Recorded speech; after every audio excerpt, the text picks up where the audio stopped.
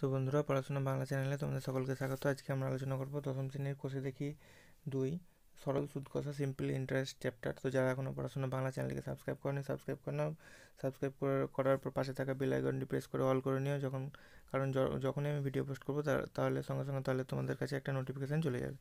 তো আর নিচে ডিসক্রিপশানের উপরে ডান দিকে আই বাটনে বিভিন্ন চ্যাপ্টার সলিউশনের লিঙ্ক দেওয়া আছে, তোমরা ইচ্ছে হলে সেগুলো দেখতে পারো। তো আজকে আমরা আলোচনা করব কোষে দেখি 2 সরল সুদ কষা সিম্পল ইন্টারেস্ট, কোষে দেখি 2 চ্যাপ্টার। ঠিক আছে, তো দেখো 2 চ্যাপ্টার করার আগে আমরা সুদ কি আসল কি এই ব্যাপারগুলো একটু জেনে নেই, দিয়ে আমরা অঙ্ক শুরু করব। সমূল চক্রবৃদ্ধি বা সুদ আসল, সববৃদ্ধি মূল জিনিসগুলো কি, এগুলো একটু জেনে নেবো, দিয়ে আমরা অঙ্ক শুরু করব।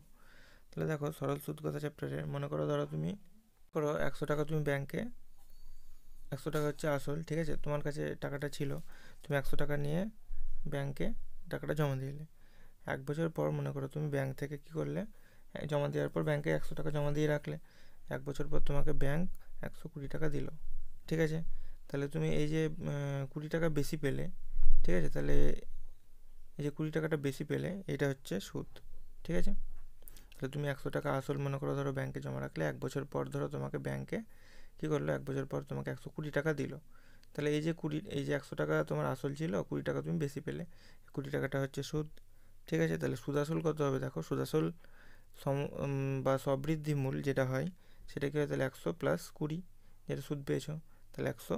তাহলে সুদ আসল আমরা পেয়ে যাবো 120 টাকা, 120 টাকা, যেটা সুদ আসল হবে 120, ঠিক আছে। তাহলে আমরা এবার অঙ্কের দিকে দেখে নেবো, অঙ্ক কী আছে, অঙ্কতে চলে যাব। তো দেখো প্রথম অঙ্কটা আমরা দেখে নেবো, কোষে দেখি 2 চ্যাপ্টারের প্রথম অঙ্ক আমরা দেখে নেবো কী আছে। বলছে 2 বন্ধু একসঙ্গে একটি ছোটো ব্যবসা চালানোর জন্য 12% সরল সুদে হারে একটি ব্যাংক থেকে 15,000 টাকা ধার নিলেন। 4 বছর পরে তাকে কত টাকা সুদ দিতে হবে সেটা হিসাব করি।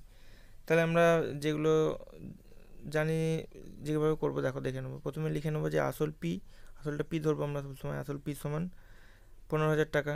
সময়কে আমরা টি ধরবো, তাহলে সময় টি সমান লিখবো কত, 4 বছর। সময় টি সমান লিখে নেবো 4 বছর। বার্ষিক সুদের হারটাকে লিখবো আর, তাহলে বার্ষিক সুদের হার আর সমান হবে 12%। বার্ষিক সুদের হার আর সমান হবে 12%, ঠিক আছে। বেশ, তাহলে মোট সুদ কী পাবো, মোট সুদের ফর্মুলা হচ্ছে আই সমান PTR by P into T into R by 100। তাহলে এই ফর্মুলাটা আমরা লিখে নেবো, এই ফর্মুলাতেই অঙ্কগুলো করবো আমরা সব। পি মানে দেখো 15,000 টাকা পেয়ে 15,000 লিখবো, টি মানে হচ্ছে 4, নিচে লিখছি আমরা 15,000, টি মানে হচ্ছে 4, সময় আর মানে হচ্ছে 12, নিচে হবে 100। তাহলে 0 0 কেটে যাবে এখানে, তাহলে আমরা পাচ্ছি 4 15 60, 6 12 72, তাহলে 7,200 টাকা হচ্ছে, ঠিক আছে। তাহলে আমরা পেয়ে গেলাম কি, যে তাকে 7,200 টাকা সুদ দিতে হবে। আশা করি বুঝতে পেরেছো সকলেই। তাহলে অতএব তাকে 7,200 টাকা সুদ দিতে হবে, 200 টাকা সুদ দিতে হবে, ঠিক আছে। আশা করি বুঝতে পেরেছো সকলে, সুদ দিতে হবে। তো যাবো আমরা নেক্সট অঙ্কে। দেখো নেক্সট অঙ্ক কী আছে, বলেছে 2005 সালের 1 জানুয়ারি থেকে 27 মে পর্যন্ত 6% সরল সুদের হারে 2,000 টাকার সুদ কত হবে নির্ণয় করি। তাহলে 1 জানুয়ারি থেকে 27 মে পর্যন্ত দিনগুলো আমরা কাউন্ট করে নেবো। দেখো তাহলে আমরা লিখে নিচ্ছি যে 2005 সালের 1 জানুয়ারি থেকে 26 মে পর্যন্ত সময়, মোট সময় মানে মোট দিন আগে বার করবো, দিয়ে আমরা সেটাকে 365 দিয়ে ভাগ করে দেবো, তাহলে আমাদের বছর বেরিয়ে যাবে। তাহলে 2005 সালের 1 জানুয়ারি থেকে 26 মে পর্যন্ত মোট সময় বের করে নেবো আমরা, মোট সময় কী হবে। দেখো জানুয়ারি মাস হয় 31 দিনে, তাহলে হবে 31, ফেব্রুয়ারি যেহেতু 2005 সাল লিপিয়ার নয়, তাহলে 28 হবে, মার্চ হবে 31, মে হবে 30, এপ্রিল হবে 30, সরি, আর মে হবে 26 মে পর্যন্ত বলেছে। তাহলে 26 দিন, তাহলে 146 দিন হলো, তাহলে 146 বাই 365 হয়ে যাবে। তাহলে আমরা কাটাকাটি করলে এটা কী পাবো, দেখো 73 দিয়ে কাটাকাটি হয়ে যাবে, 73 দুগুণে 146, আর 73কে 5 দিয়ে গুণ করলে 365। তাহলে আমরা পেয়ে গেলাম দেখো 2/5 বছর হয়ে যাবে তাহলে, ঠিক আছে। তাহলে আসল দেখো, আসল পিস সমান আমরা পেয়েছি, দেওয়া আছে 2,000 টাকা, লিখে নেবো যেগুলো দেওয়া আছে ডাটা আমাদের। সময় টি সমান দেখো আমরা পেয়েছি 2/5, এখনই পেলাম, বের করলাম, সময় টি সমান হচ্ছে 2/5 বছর, আর বার্ষিক সুদের হার দেখো বলে দেওয়া আছে 6%। তাহলে বার্ষিক সুদের হার সমান আর সমান হচ্ছে 6%।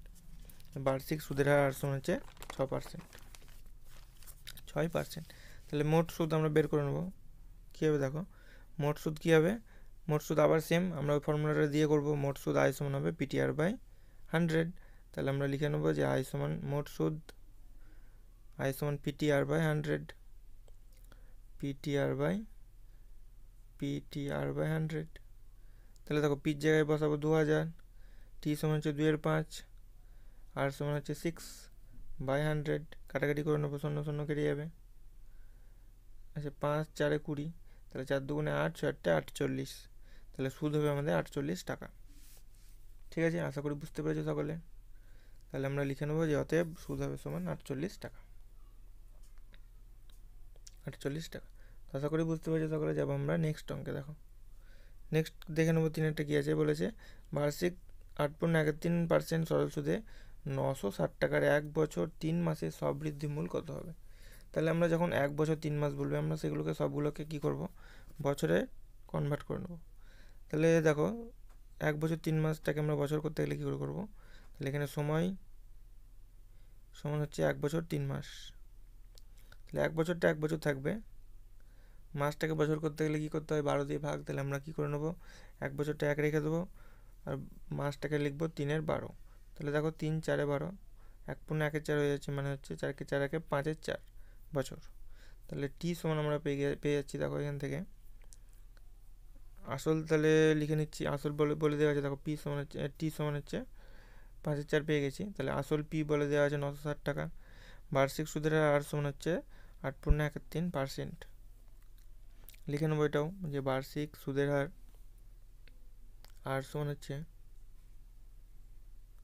8.13%। তাহলে কত হচ্ছে, 3 8 24, 25, 25-এর 3%। তাহলে মোট সুদ আয় সমান কী হবে, দেখো মোট সুদ আয় সমান হবে সেম ফর্মুলা, আয় সমান হবে পিটিআর বাই 100। তাহলে পি মানে হচ্ছে 960, টি মানে হচ্ছে 5-এর 4, আর মানে হচ্ছে 25-এর 3/100 হবে। আমরা কী করবো, দেখো 0 0 কাটছি, 100 0, আর 960-এ 0 কাটছি। তারপরে দেখো 4 দিয়ে কাটবে, এটা 4 4 2 8, 4 4 16। তারপরে দেখো যদি এটা কাটি আমরা,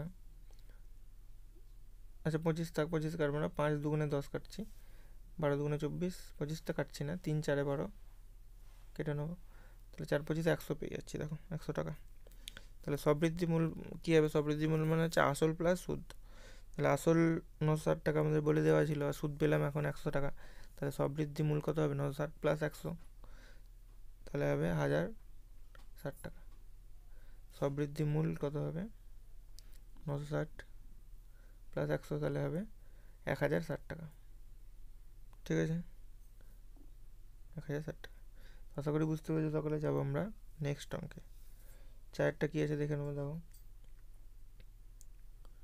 কী আছে বলেছে, উৎপলবাবু তার জমি চাষের জন্যে ব্যাংক থেকে বার্ষিক 6% সরল সুদে 3200 টাকা 2 বছরের জন্য ধার নিলে 2 বছর পরে তাকে 2 বছরের জন্য 6% 3200 টাকা ধার নিলে 2 বছর পরে তাকে কত টাকা সুদ দিতে হবে সেটা আমাদের দেখে নেবো। তাহলে আমরা ধরে নিচ্ছি যে আসল, আচ্ছা এখানে আসল যেটা বলে দেওয়া আছে সেটা লিখে নিই, যেগুলো দেওয়া আছে।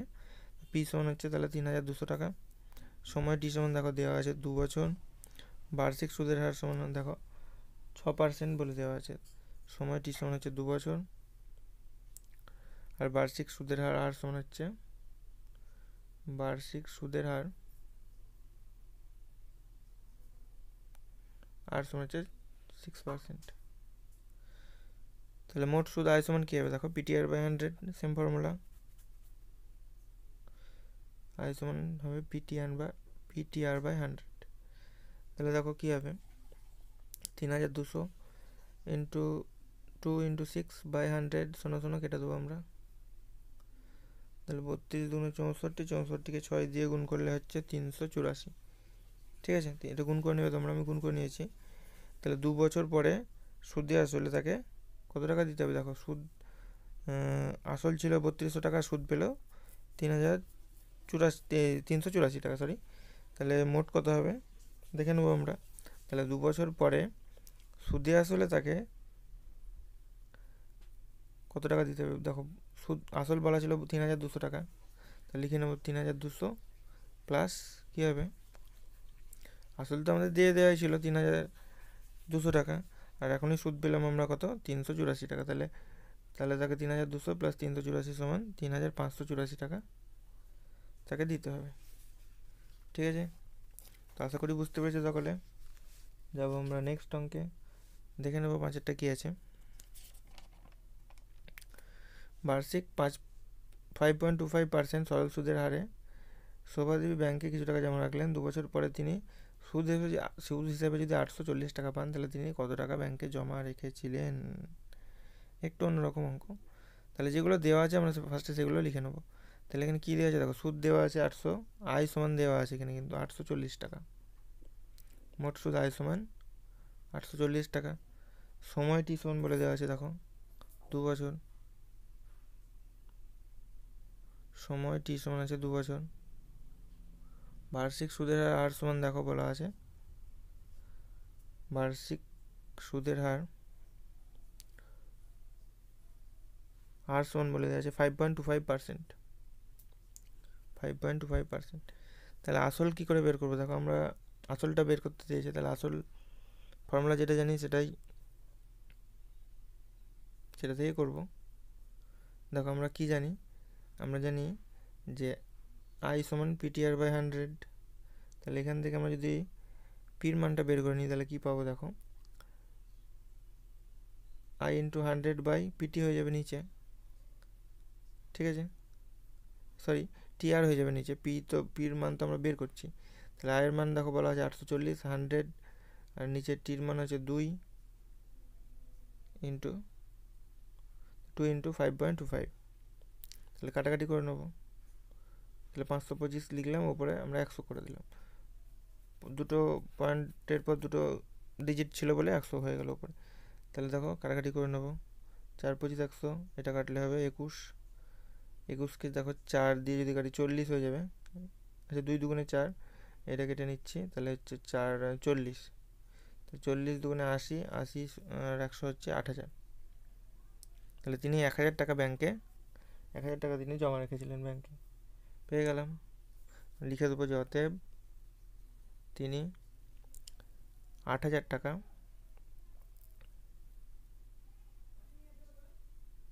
জমা রেখেছিলেন।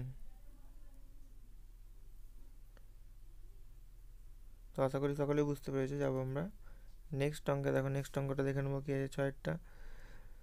গৌতম একটি মুরগি খামার খোলার জন্য ব্যাংক সমবায় থেকে বার্ষিক 12% সরল সুদের হারে কিছু টাকা ধার নিলেন। প্রত্যেক মাসে 378 টাকা সুদ দিতে হয়, তাহলে তিনি কত টাকা ধার নিয়েছিলেন দেখে নেবো। ঠিক আছে, তিনি কত টাকা তাহলে ধার নিয়েছিলেন। তাহলে আমরা ধরে নেবো যে তিনি X টাকা ধার নিয়েছিলেন। তাহলে কি ধরবো, যে মনে করি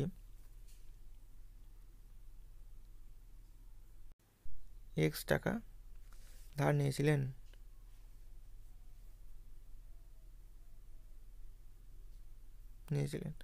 সময় দেখো বলা আছে 1 মাস, তাহলে 1 মাস মানে কী হবে, 1 মাস মানে 1-এর 12 বছর আমরা লিখে নেব। 1 মাস সমান হচ্ছে 1-এর 12 বছর।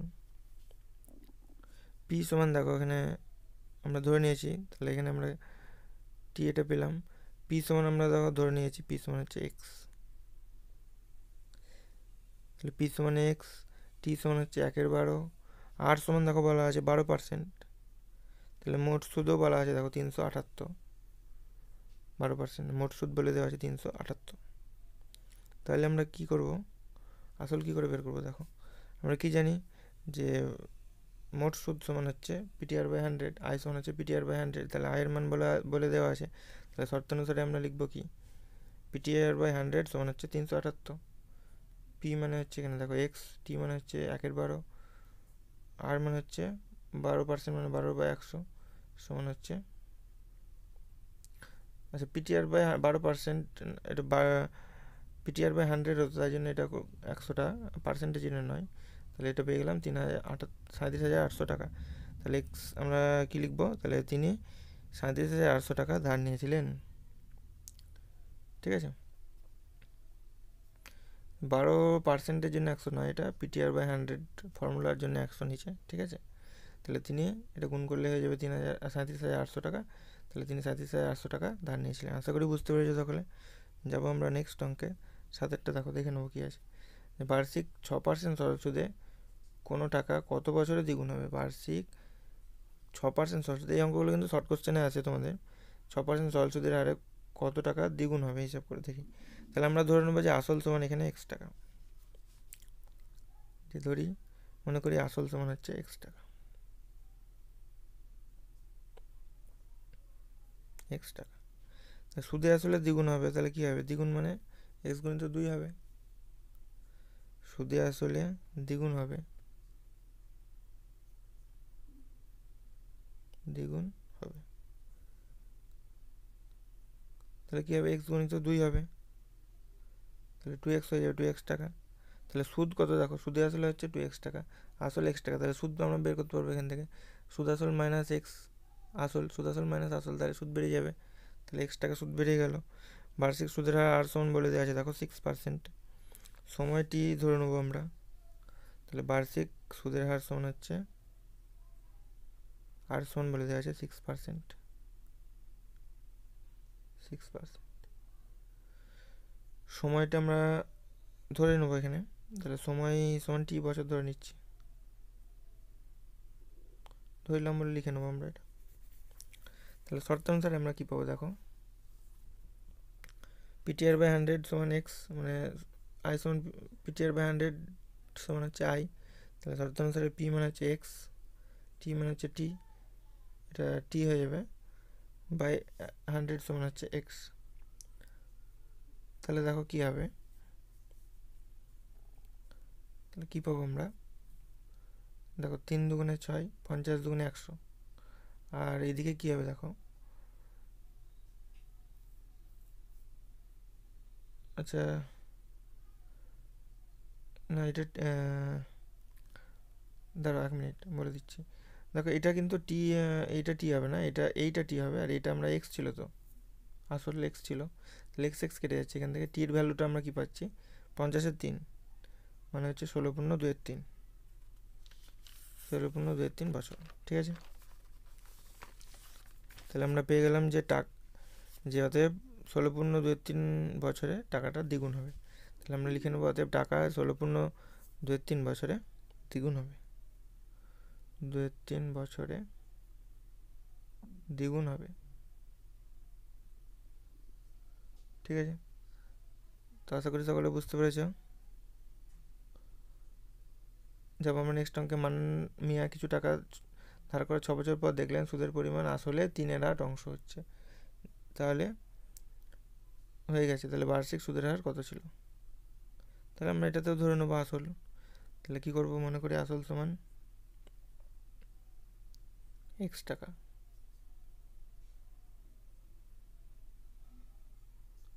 সুদ কি বলেছে, আসলে 3/8 অংশ, মানে 3/8 অংশ হয়ে যাবে 3/8, তাহলে সুদ হবে x গুণিত 3/8, তাহলে 3x/8 হয়ে যাবে, x গুণিত 3/8 মানে হচ্ছে 3x/8 টাকা। সময় দেখো 6 বছর বলে দেওয়া আছে, তাহলে সুদের হার বের করে নেবো আমরা, বার্ষিক সুদের হার,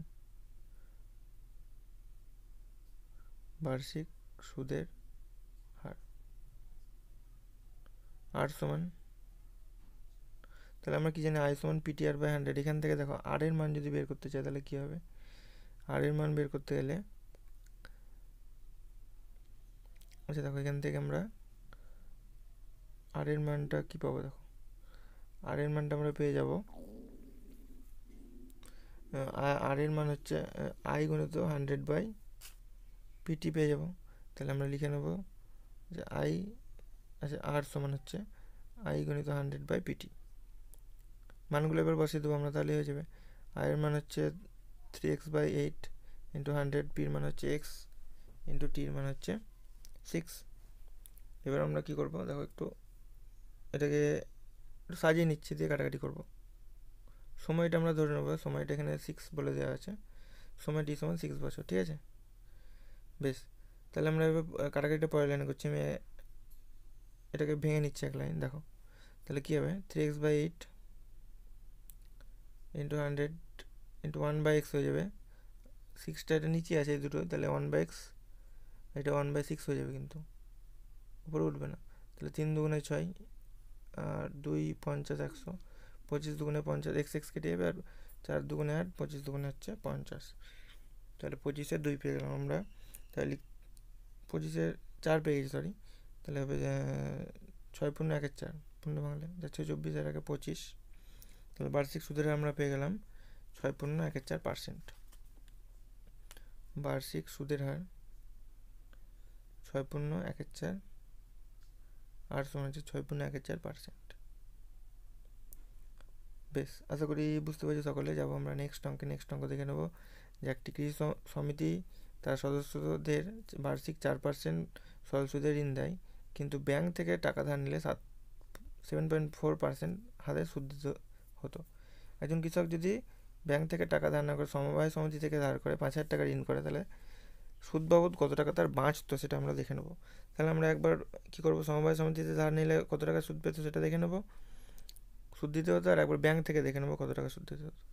ঠিক আছে, দিয়ে আমরা বিয়োগ করে দেবো, তাহলে এই বেরিয়ে যাবে। তাহলে আমরা লিখে নেবো যে সমবায় সমিতি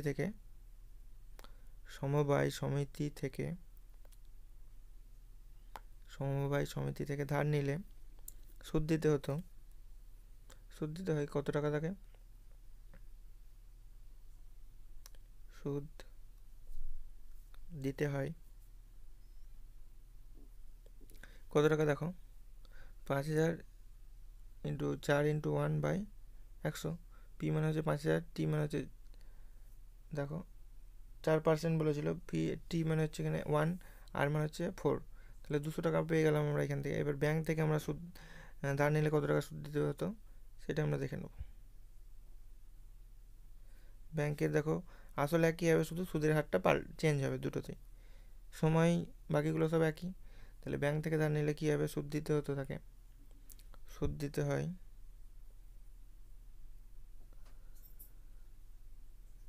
5,000 ইন্টু কী হবে, দেখো 7.4 হয়ে যাবে। এখানে সুদের হারটা শুধু পাল্টাবে, বাকি যেরকম আছে সব একই থেকে যাবে।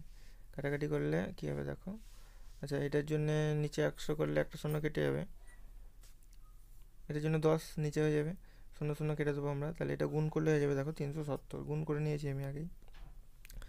তাহলে কী পাবো দেখো, তাহলে বছরের সুদ বাবদ তার কত টাকা বাঁচতো আমরা বিয়োগ করে নেবো। 370 থেকে 200 টাকা বিয়োগ করে দেবো, তাহলে 170 টাকা তার কিন্তু বেঁচে যেত। বছরের সুদ বাবদ 370 মাইনাস 200 সমান 170 টাকা। এটা থেকে এটা বিয়োগ করে দেবো, তাহলে আমরা পেয়ে যাবো 170 টাকা তার বাঁচবে। ঠিক আছে, আশা করি বুঝতে পেরেছো সকলে। যাবো আমরা নেক্সট অঙ্কে, এবং এই ভিডিওর এটাই লাস্ট অঙ্ক। আজকে আমরা 10 পর্যন্ত কমপ্লিট করবো। যদি 292 টাকার একদিনের সুদ 5 পয়সা হয়, তাহলে বার্ষিক সুদের হার নির্ণয় করবো। এই অঙ্কগুলো কিন্তু খুব শর্ট কোশ্চেনে পড়ে তোমাদের, যে 292 টাকার একদিনের সুদ যদি 5 পয়সা হয়, তাহলে সুদের হার নির্ণয় করবো। তাহলে আমরা এখানে কি দেখো, আসল পি পেয়ে গেছি 292 টাকা, সময় কী হবে দেখো, একদিন বলেছে, তাহলে আমরা বছরে করতে গেলে কী হবে, 1-এর 365 হয়ে যাবে বছর। সুদ সমান কী হবে দেখো, 5 পয়সা, তাহলে 5-এর 100 টাকা হয়ে যাবে। সুদ সমান 5-এর 100 টাকা হয়ে যাবে। সুদের হার তাহলে কী পেয়ে যাবো দেখো, সুদের হার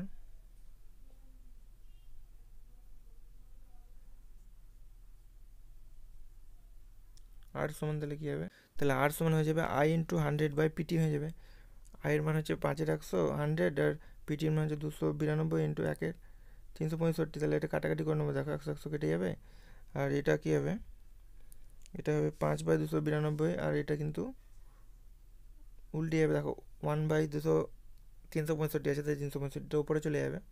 তাহলে এটা যদি কাটাকাটি করি আমরা, তাহলে কী পাবো দেখো, এটা কাটাকাটি 73 দিয়ে কিন্তু দুটোই কেটে যাচ্ছে, তাহলে 73 দিয়ে করলে এটা 5 হবে, 73 দিয়ে এটাকে কাটলে 4 হবে, তাহলে 25-এর 4 পেয়ে যাচ্ছি আমরা।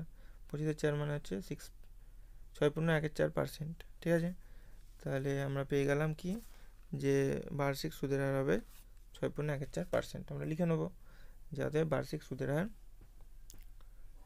অতএব বার্ষিক সুদের হার হচ্ছে,